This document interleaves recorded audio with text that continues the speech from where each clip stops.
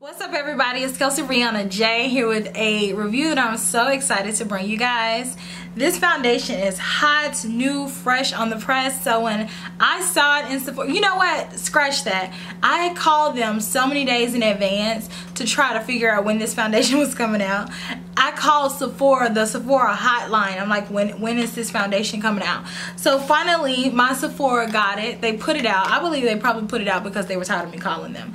But anyways, this is the Hourglass Seamless Finish Foundation Stick, and I have a review for you guys. So I have it on right now, and I'm just gonna go ahead and say, I never really say this in reviews at first, but spoiler alert, I love it. So like I said, I got mine from Sephora. This foundation is $46, which is pricey, but once you feel the foundation, I promise, I feel like this foundation is worth every single penny, because you can tell that Hourglass really put some research behind it. They made a beautiful foundation. They have 26 colors. When companies come out with foundations, they kind of start off with just the general colors, the colors that they feel like will sell the best, and they see like what's selling the most in the market, and is there a need for the other foundation. They get some feedback from bloggers or whatnot, and then they expand. No, Hourglass came out with 26, so there's a color that probably caters to almost every skin tone, which I am 100% happy about.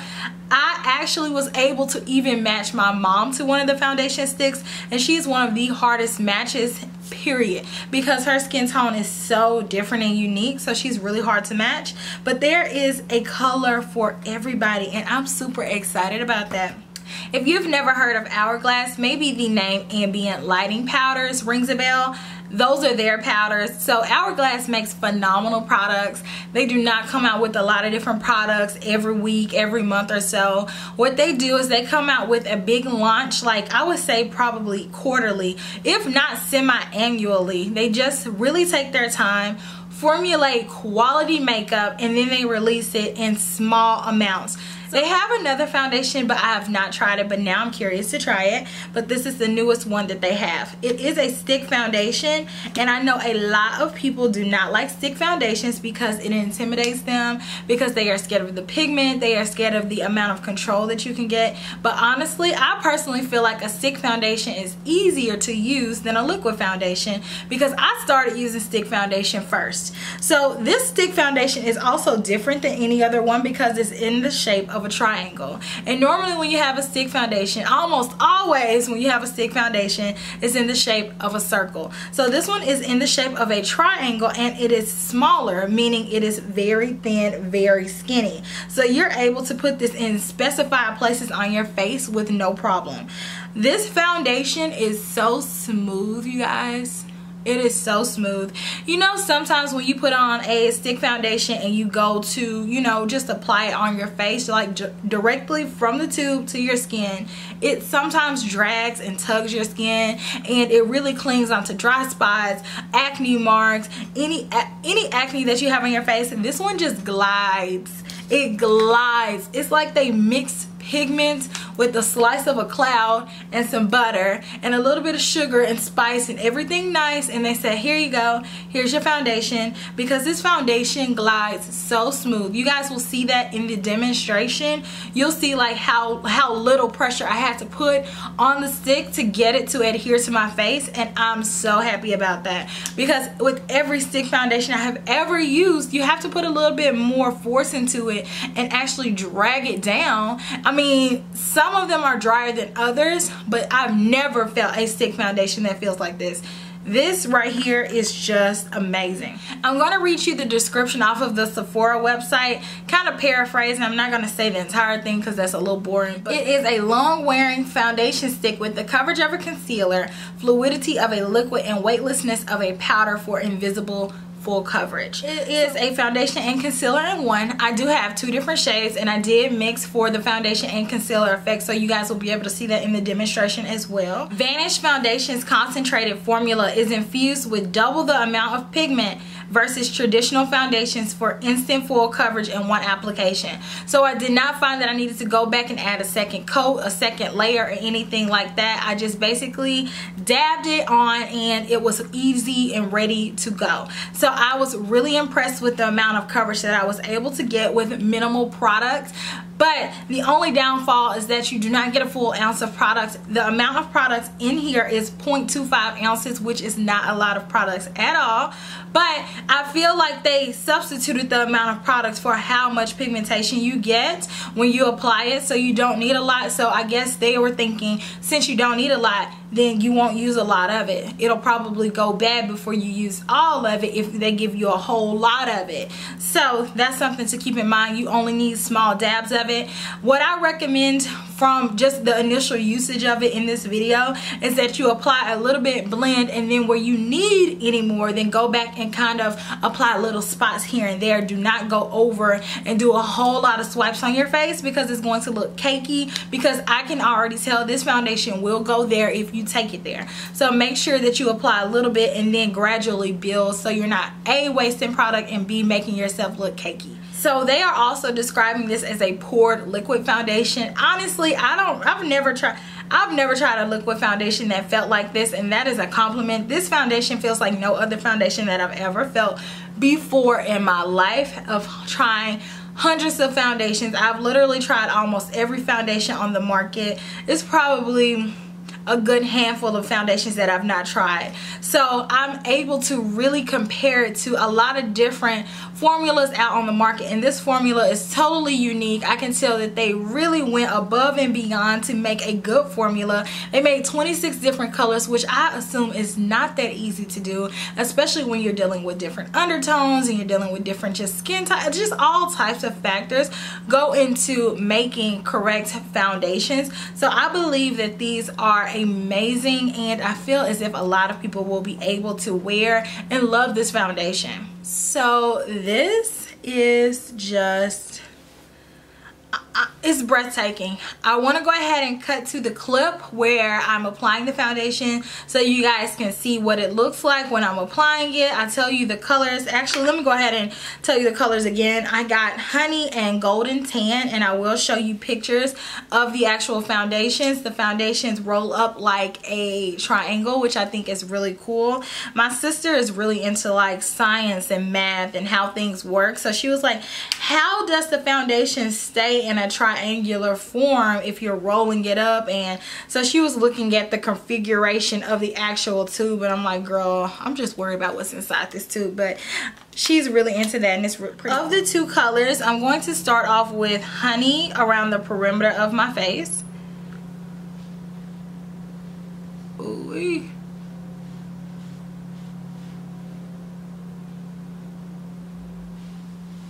And I'm blending that out with a MAC 170 brush.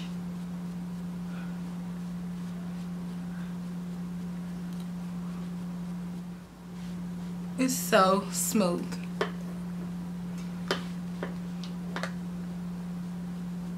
With golden tan, I'm going to apply this, and I'm using this as my actual concealer today. Underneath my eyes and my chin and a little bit on my forehead, just to brighten up areas that had gotten a little bit darker with honey, because honey is just a little bit too dark for me. So I'm going to apply this all in the middle of my face.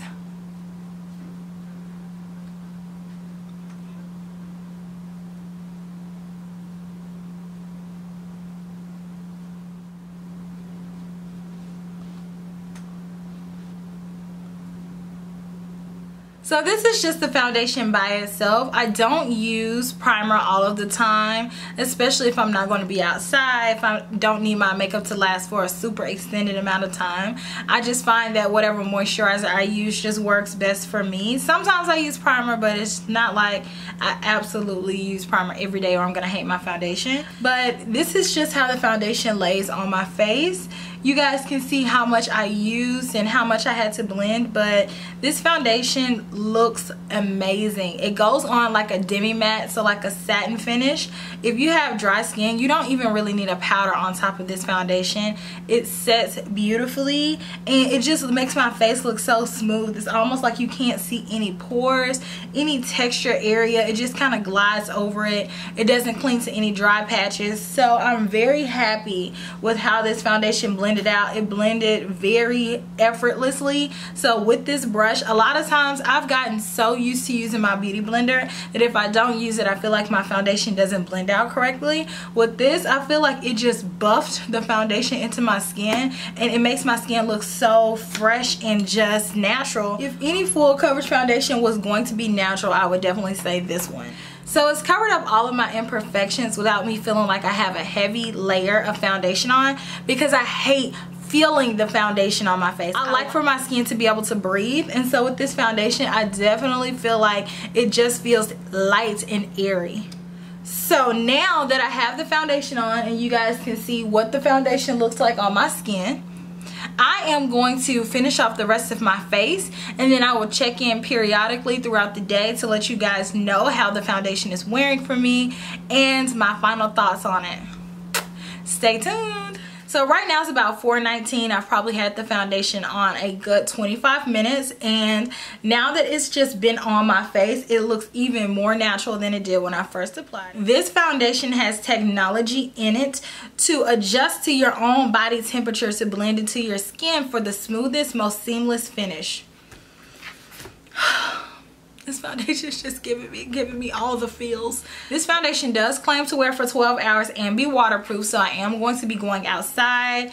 Currently it is hot as a mofo. Let me see what the temperature is. It's 90 degrees here, so we'll see how it holds up in 90-degree weather, and I live in the South, so baby, it's humid. So I'll check back in and I will tell you my final thoughts at the end of the video. Right now it is 5:42 and the foundation is looking really dewy.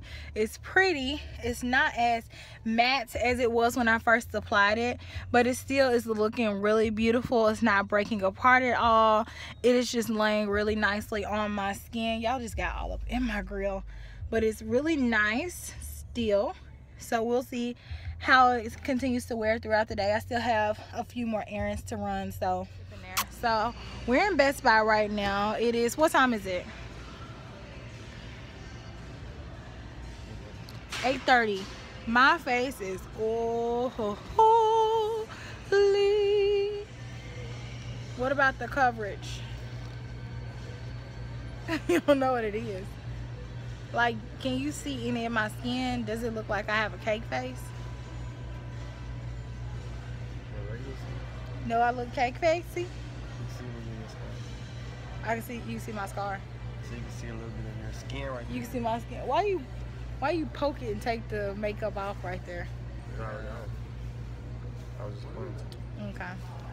Well, this is the, I guess, 4th hour check-in. Mind you, I did not put on primer, so that is partly my fault.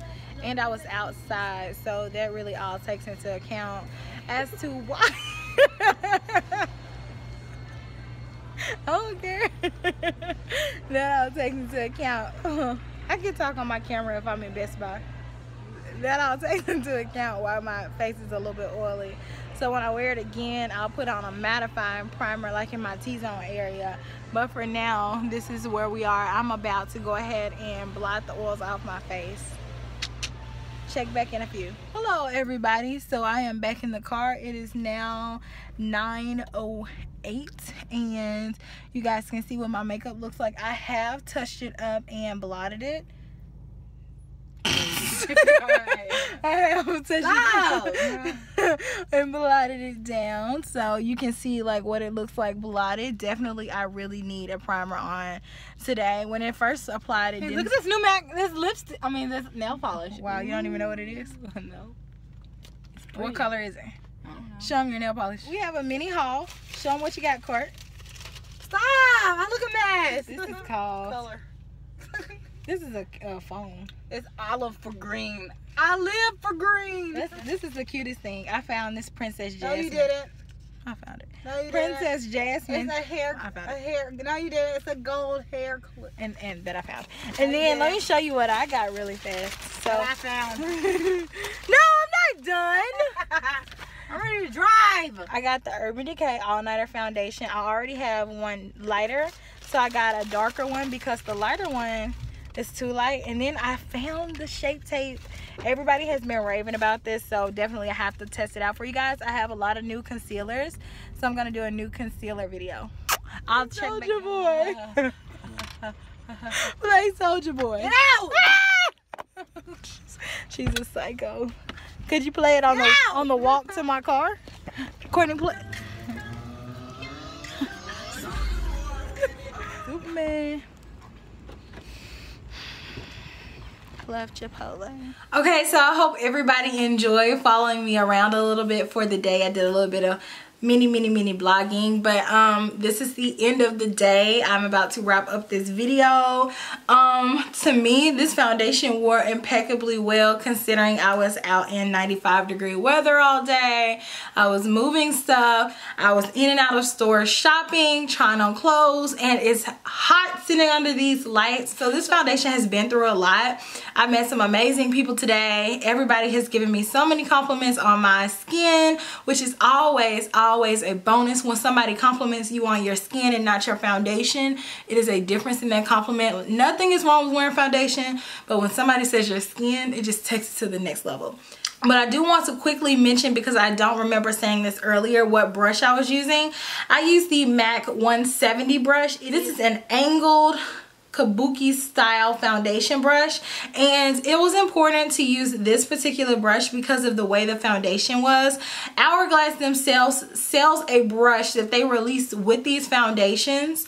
It is similar in the way this brush is designed. I opted not to get that brush just because I have other brushes that are similar, namely this one was the first one that popped into my mind, so I just passed on it. So if you have a brush like this, or the Marc Jacobs Phase 2 brush, or let's see, if you have like this MAC brush, this is fine. Very dense and compact. The MAC 196 brush, also a good replacement. The MAC 128 brush.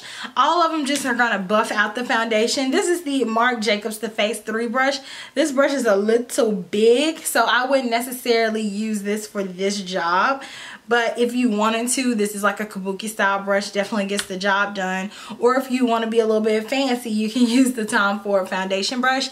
But I don't really like to use this brush that much because it is white and I don't want to stain my hairs of the brush. I know, whatever. I have my hang-ups, but whatever. But this foundation has worn great. The next time I wear it, I will be wearing a primer underneath because it does get a little bit dewier as we progress through the day. It did not break apart in any areas. That is important to note, because when you're outside all day, and if your foundation starts to break apart, that foundation is no bueno for me. So it did not break apart with no primer underneath. So with primer, I can only anticipate that this foundation will perform even better. Let's see what else. This foundation did claim to be waterproof. However, when I was in the restroom at Target, I noticed that my mascara started to smudge underneath my lash line. So I wiped it off with a little bit of water and the foundation did dissipate with it. So it is not waterproof. To my immediate knowledge, I will be putting it to the test a little bit more so I can follow back up with you guys on it. But overall, I believe this is one of the most beautiful foundations I've ever tried or ever seen in my life. And that's saying a lot. So they have 26 colors. They sell it at Nordstrom, they sell it at Sephora, and then Hourglass.com has their own inventory, so you can check it out there. But if you order it online, don't forget to use Ebates because you get money back on stuff you're going to purchase anyway. And if you want to sign up, you can sign up down below by using my link. I get a little some, you get a little some, and everybody wins. But I hope that you guys enjoyed this review. Please stay tuned for my new videos. I have a few more foundation reviews coming up this week, and I hope that you guys enjoy it. I'll talk to you guys later. Smooches. Bye.